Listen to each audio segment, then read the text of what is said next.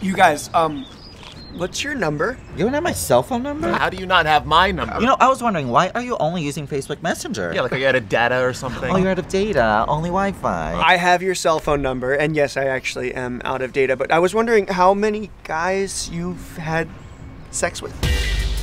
Oh, God, I don't know. I guess I've sort of lost track. It depends what you even constitute as having gay sex. Yeah, like my number's somewhere between, I don't know, 20 and 400. Same. I haven't kept track since 2008 when I spent that summer in prison.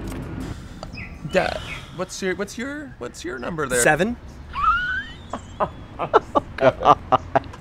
Bullshit! You're lying, and why are you lying to me? It's the truth. I'm not lying, and I've never rimmed either. Oh. Oh, no one wants to rim you? Please, everybody wants to rim me, okay? I just don't do that sort of thing. You're a slut. I've seen you in Palm Springs. I just made out with those men. You promoted gay sex parties at that studio apartment in Silver Lake. I'm a voyeur. I just like to watch. No, you're a doer. Yeah, look at your Instagram.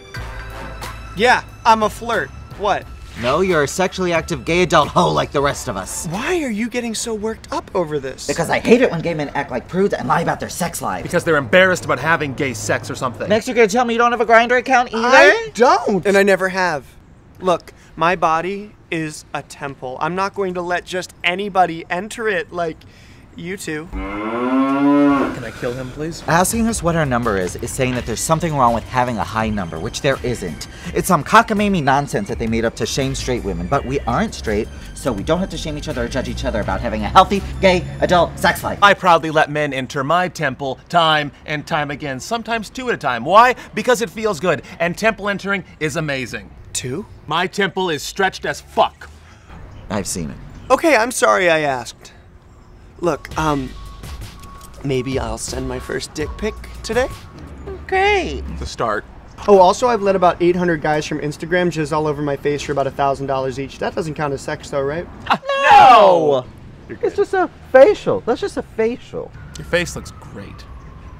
I know. I know. No one will know you're 45. Nobody. It shows discipline because you're not allowed to eat it. Oh, see, I've cheated then. I've cheated. Oh no, they I have I've too. cheated. Yeah.